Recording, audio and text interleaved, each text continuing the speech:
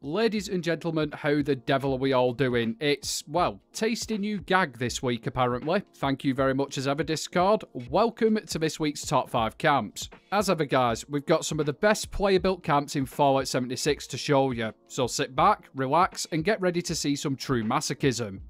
In the number 5 spot this week, we have Yeah Bear with the Satellite Loft build. And guys, I don't know what it is, but this location seems to be very bloody popular at the moment. Honestly, I've seen a multitude of bloody builds here. Now they've all ranged from different styles and different themes, but Bear, I think you've nailed it with this one. It's just so bloody, well, clean. Let me tell you, building up here is no easy feat. You can't be using floors, you have to replace them with roof pieces, which is a challenge in its own right. The shape is really difficult to do as well. Again, you can't just put it down in any old fashion, you need to use blueprints. But I think the thing that stands out most to me is just how well it fits inside the satellite dish. It's the same with the laboratory build last week. Despite all the technical difficulties and limitations that you have building on such a structure, you've absolutely smashed it, Bear. Aye, exterior-wise, 10 out of 10 on this one. The interior matches to the exterior almost perfectly. You know, it's very clean, it's very minimalistic, and that kitchen, you've done a bloody fantastic job on that. It's nice to see different items being used for the counters. I think they are the Enclave computers, but I could be wrong. I have been in past. Absolutely brilliant work. Thank you very much for entering this week, and congratulations on the number 5 spot. Very well deserved indeed. Now then guys, just before we go any further, I want to make you aware that your judge this week is Lady H. She's an absolutely fantastic builder. Some of the stuff she comes out with is, it's incredible. And believe it or not guys, Lady H is the only known person in the world to free climb Mount Everest in 26 minutes flat. Yeah, it's a true story. Guys, she's done a fantastic job of judging this week. If you could head over to her channel and show her some love, I'm sure she'd appreciate it. The link's down in the description. Anyhow, back to top 5. And in the number 4 spot this week, we have Havoc with the Junkyard Camp. And again, this is another fantastic location that I am seeing more people using. And trust me, if you like immersive and junky builds, this spot will, it'll suit you down to the ground, as demonstrated here by Havoc's build. Just have a look at how low-friendly that is. It does look like something you'd find in the wasteland. It's scrappy, it's thrown together, it looks rough, and yeah, we like that. Now, believe it or not, while this area is a really good place to build in for this kind of camp, it is quite difficult to build here. There's not much space knocking about. And that's quite simply because, if you hadn't guessed it, it is a pre-war junkyard. So trying to get foundations down over some of the shit that's buried in the ground, yeah, it's quite difficult. But Havoc, it doesn't look like that's caused you an issue. You managed to get a decent sized structure down and it looks absolutely fantastic. Personally, I love the container that you've got up there. It fits in really well with the build and it does break up the materials you've used as well. A nice dash of colour never hurt anything, did it? Well, it may have done him, warfare if you were wearing bright. But anyway, I digress. This camp is incredible, Havoc. You've done a really, really nice job with it. Like I say, it's a good location, but a difficult location. But you've absolutely smashed it. I think you've done well matching in the stuff that you've created with the stuff that was already existing. Aye, top marks. Thank you very much for entering this week, and congratulations on the number 4 spot. Very well deserved. Coming in at number 3, we have Goldfinger76 with the Jurassic Park camp. I love it.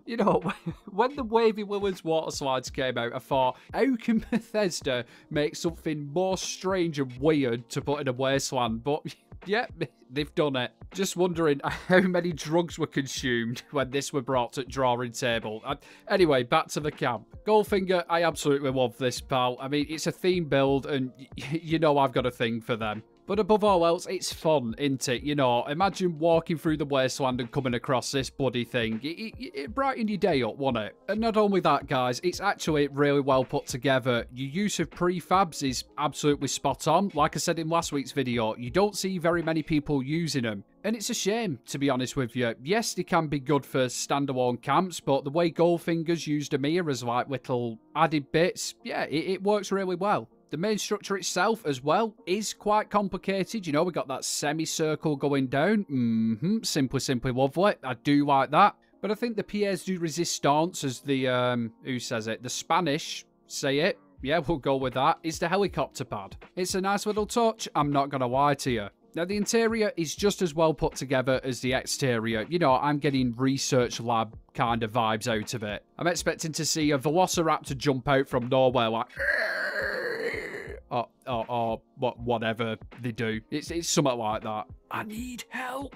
Goldfinger, my friend, you've done tremendous work with this one, pal. Like I said before, the giant dinosaurs are a ridiculous addition to the game, to put it frankly, but they're also bloody fun as well, and you've made excellent use of them for this camp, bud. The build was bloody brilliant. The filming was also very well done, and above all else, you've put a smile on my face, and I'm sure you put a smile on many other viewers' faces as well. Thank you very much for entering this week, mate, and congratulations on the number 3 spot. Hats off to you, mate.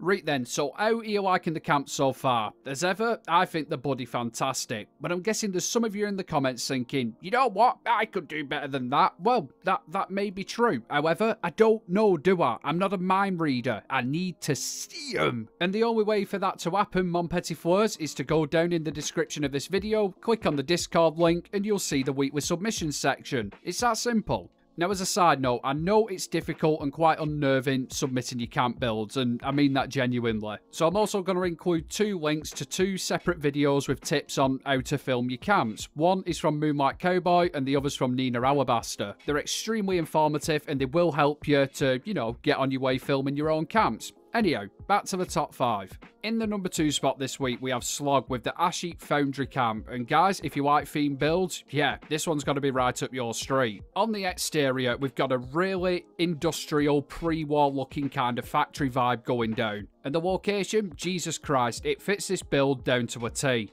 Now, I know the ash heap may not be the first go-to location for most camp builds. It's quite a, you know, undesirable region. But if you want to do an industrial kind of build or factory build, guys, there's nowhere better. Trust me on that one. Now then, while the exterior is pretty cool on this build, the interior is where it really comes alive. To me, it feels like some kind of post-war munitions factory that a group of raiders have thrown together. Kind of like the Corvega plant in Fallout 4. Now, yes, I know that wasn't a munitions factory, but you get what I'm saying, don't you? No? Well, that's absolutely fine. Slog, I love the interior on this one, pal. All the flames you've got placed around it really adds to the lighting. And obviously, it also adds to the foundry kind of feel as well. Another thing I really enjoy about this camp and all is the Blood Eagle totems. Now, yes, they do look cool, but the sound effects they give off, mate, it sounds like you're stepping into a bloody blast furnace. You know what, bellows going and all of that. Yeah, it's a really nice touch, bud. Slog, brilliant work on this one, pal. I love the theme behind it. I love how immersive it is. And above all else, I love the location as well. Thank you very much for entering this week, buddy. And congratulations on the number 2 spot. Very well deserved indeed. Right then, so now we come to the number 1 spot. And who do you think's got it this week? I think there's been around 25 submissions. Yeah, it's been a tough one. Unfortunately though, there can only be one winner. And I'm going to have to keep you waiting for just a little bit longer before I tell you who it is. Because it's time for the Honourable Mention section. Yes, and this week we've got 2 of them. The first honourable mention goes to Olmside with the Morgantown estate, and mate, this is absolutely gorgeous. I think my favourite part about the exterior is that entrance where you've got going on there. That is absolutely fantastic. Brilliant use of the stone walls there, my friend. The interior is just as elegant as well. It looks like some rich guy's mansion. That kitchen, I must say, is fantastically done. The entertainment system you've got on the wall, again, beautifully executed. And overall, pal, yeah, brilliant work on this one, Mon. Congratulations on the honourable mention, and thank you very much for showing us this. Now, the second honourable mention of the week goes to Nuka-Cola Man with the Mr. Fuzzy robot. I mean, wow, there's been some work gone into this, hasn't there? Aye, of course there has. And you know what? The strange thing about it, it is actually built in adventure mode as well. I know. I was just as surprised as you lot no doubt are. Nuka-Cola Man, personally, this was one of my favourite builds of the week, and I can see how you've done some of the bits, but I'm not even going to try and work out how you've done the majority of it. Far too complicated for me. Nuka-Cola Man, thank you very much for entering this week. Congratulations on the honourable mention, and wow, what an absolutely fantastic build. Right then, so now we come back to the number 1 spot, and I think it's about time I told you who it is, isn't it? Aye, of course it is. Well, ladies and gentlemen, the winner this week is Hitbit, with this incredible lakeside camper van. Now guys, Hitbit is one of the best vehicle builders in the entire community. Honestly, some of the stuff this month's put together is absolutely mind-blowing, and this van is no different. The amount of time that must have taken, God, I can't even begin to imagine. Now, unlike most of your builds at Bit, I can kind of work out how you've done this one, and yeah, it looks like it would have been a proper kick in the penis to achieve. Those bar pieces in particular, they are not easy to work with, let me tell you viewers. Once upon a time, you could just stack them on top of each other, and yeah, that'd be it, job done. But now, it's an absolute ball ache to get them to, well, float and sit on top of each other like that. And that's not the only tricky work that's gone into this either. Just look at the steps going inside of it, how you've got the stash boxes at different heights. And how the window frames have been made by using the fence posts. Yeah, this is some real ingenuity going down here. Honestly, this is absolutely bloody mind-blowing. Now, this masterpiece doesn't stop with the exterior. Oh no, the inside of it is just as well put together, and just as bloody complicated as well by the looks of it. The way everything just fits so well, and yeah, it does look like a bloody camper, guys. Aye, everything about this build is bloody next level. This really is raising the bar. Now, on top of the camper van itself, Hitbit has put down some extra little bits around it to make it look like a campsite. I like that. And even the videoing of the build was really well done too. All in all, Hitbit, this build is absolutely spectacular. It just goes to show what can be done with a little bit of time, a little bit of effort, and above all else, a little bit of ingenuity. Thank you very much for sharing this build with us, and congratulations on the number 1 spot. Very well deserved indeed. And a massive thank you to every single person that entered the competition this week. Even if you didn't get in, I know it's disappointing, but just remember, you are keeping the camp building community alive. So thank you all so much for that. I'd also like to say a massive thank you to Lady H for judging this week. It mustn't have been easy, but I think you've done a fantastic job. As I mentioned before, guys, if you could go over to her channel, show her some love, I'm sure she'd really appreciate it. As ever, I'd like to say a massive thank you to all my Patreons and channel members. There's a link down in the description if that's something you're interested in, as well as a link to all my other socials as well. Anyhow, as we say it north, I love you and leave you, and I'll catch you next one. Have fun, everybody.